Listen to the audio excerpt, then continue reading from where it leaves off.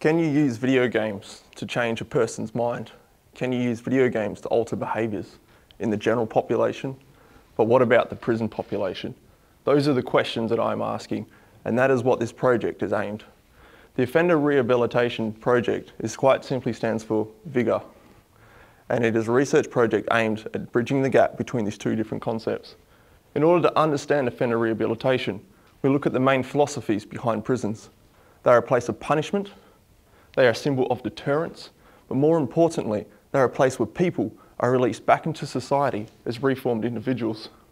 This reformation process is what we call offender rehabilitation and borrows itself on the disciplines of psychology, of social work and criminology, and responds to the individual's own level of their risk of reoffending, their identified treatment needs to address in order to reduce reoffending, and how to best deliver this intervention in an engaging and educative manner.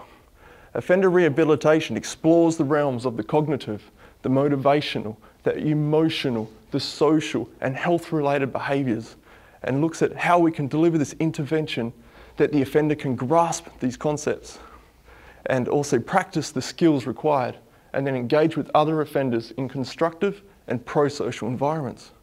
So where does video games fit in with all this?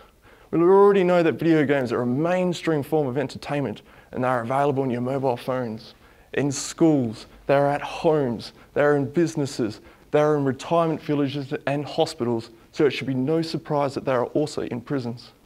And just as in offender rehabilitation, recent research has shown in video games that have effects and benefits in the emotional, the cognitive, the social, the motivational and health-related behaviours.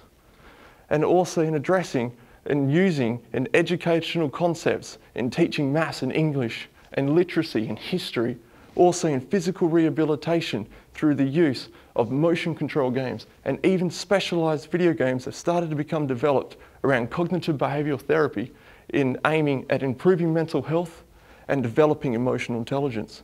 This VIGOR research project is bridging the gap between these two concepts and exploring how video games already in prisons can be addressed and used more effectively for both the offender and the taxpayer in a way that is beneficial for the individual and the greater community. Thank you.